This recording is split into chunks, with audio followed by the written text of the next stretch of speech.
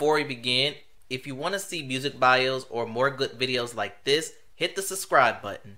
Also, I've started a Patreon account. On here you get more copyrighted material and they'll be uploaded 48 hours prior to YouTube. If you want to support or visit, link is in the description. And without further ado, on to our feature presentation.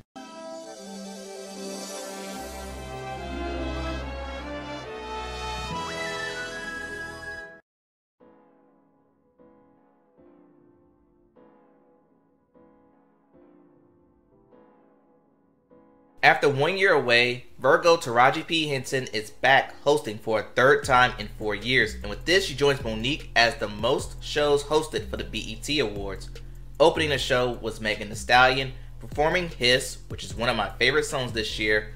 I'll have more to say about it in December. And let me just say, Megan is making every right move this weekend.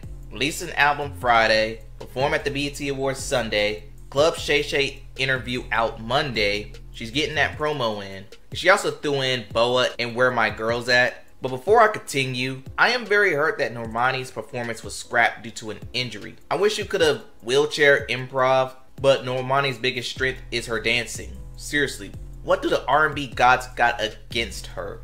But anyway, Taraji then shows up to mock Kendrick's Juneteenth concert, performing her version of Not Like Us, making sure that the night is about us. No beef, all love.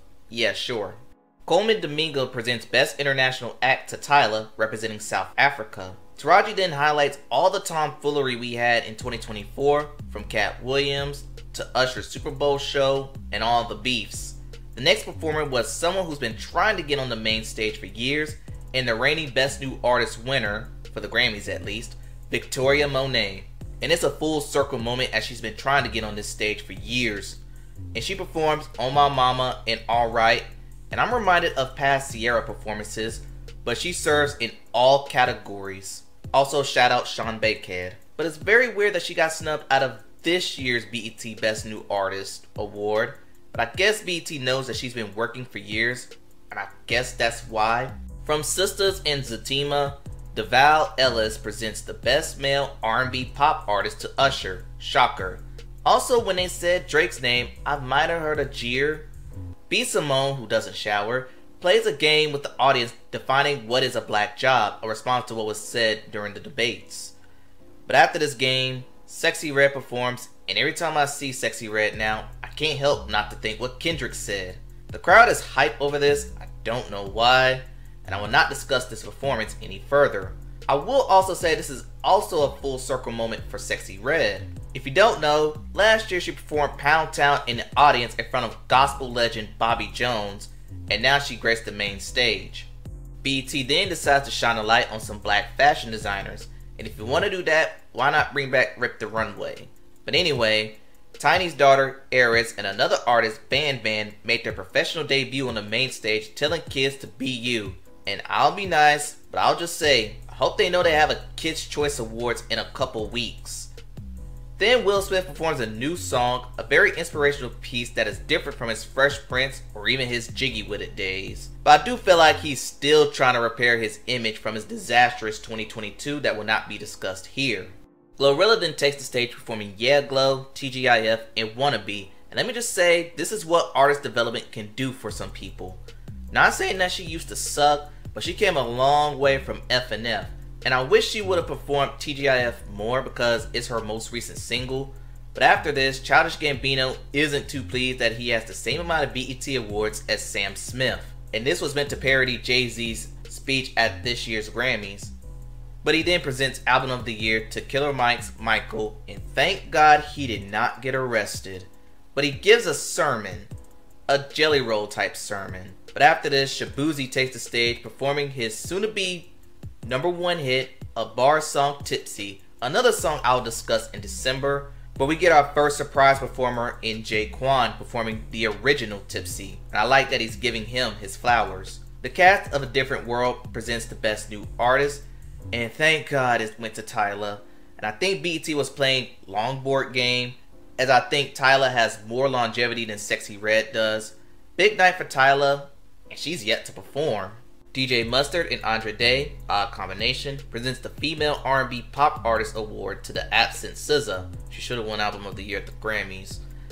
Then Latto takes the stage performing an unreleased personal song, then Big Mama, and briefly Sunday Service. Nice for her to shout out Ice Spice.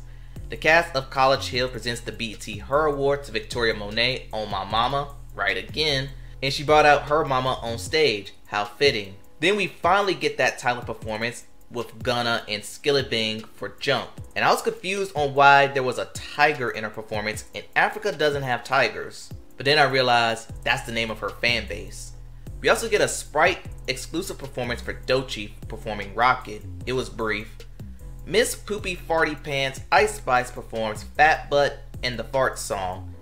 Nice for her to shout out Latto, but Ice Spice once again shows everyone that she doesn't have much to offer. Let's move on. The cast of the Miss Pat Show presents Best Actress to the absent Regina King.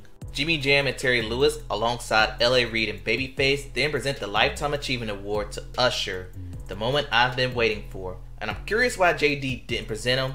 Wait, I know why. But the tribute starts off with Childish Gambino singing an a cappella version of You Don't Have to Call with Kiki. Then Kiki performs You Make Me Wanna and pulls her pants down like Usher did back in the day. We also see Summer Walker performing her song Good Good. And we also have Coco Jones performing There Goes My Baby in the audience, and that was homage to his first ever BET Award performance. Marsha Ambrosius performed Spotlight, not much to say here. Chloe then performed Good Kisser. Tinashe performed Nice and Slow. Tiana Taylor and Victoria Monet performed Bad Girl. And Latto drops the ball when she performed Yeah, That Was Not Needed.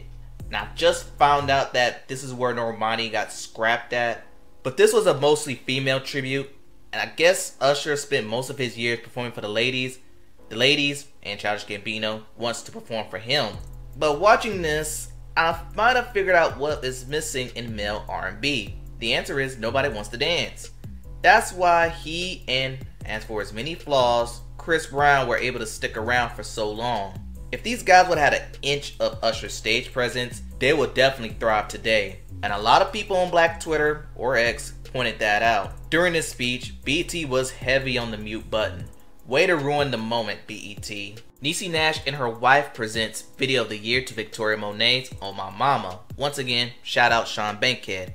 Lauryn Hill makes her highly anticipated return with her son YG Marley. First, she started off with the title track of her #1 iTunes album, an album that I just reviewed on this channel.